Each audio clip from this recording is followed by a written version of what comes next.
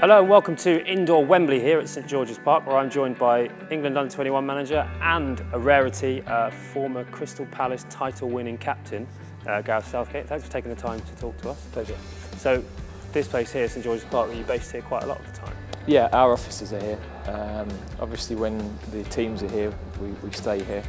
So this indoor is used a lot by the international teams, club sides, for coaching courses.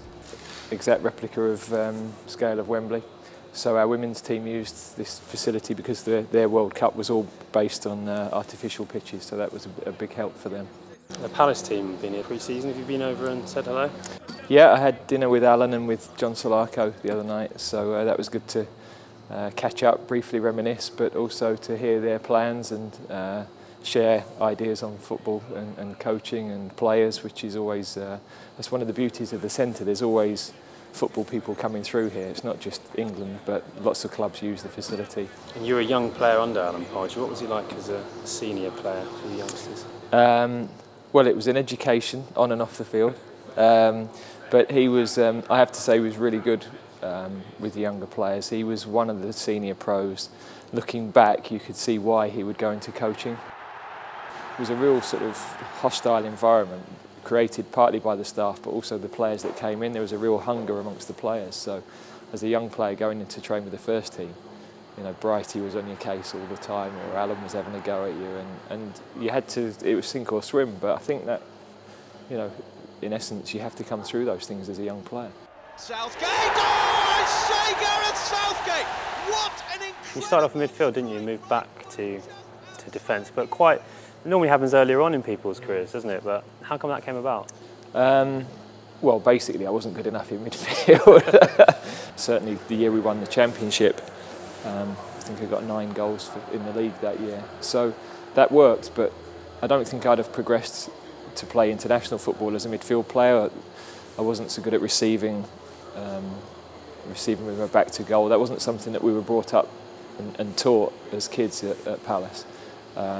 When I went to the back, I was a better ball-playing centre-back because of my experiences in midfield, but also the game was in front of me and I could see pictures develop quicker, so it worked really well. You sound like you're a super fan now. Woody and Nord, the book, is one of my favourite sports books. It's my favourite sports book of all time, one of my favourite books.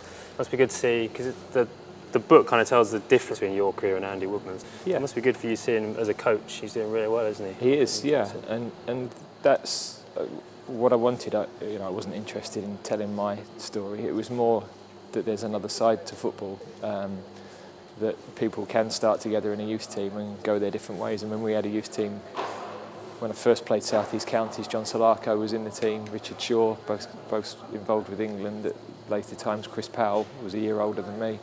So, you know, for all those success stories, there were guys that didn't make it or went into the lower divisions or non-league that the game was much tougher for. And, you know, you're fortunate that at certain times in your career, opportunities happened for you that maybe didn't happen for them, and then you've got to be ready to take them, really. Throughout my career, I played in some really good teams and was fortunate to play in some big matches, but the period at Palace was, maybe because you grow up there, it's the bit that you feel most affinity to. Group of players that grew up together, and the experiences when you're teenagers and early 20s, you have a closer bond, I think, than when you're an older player.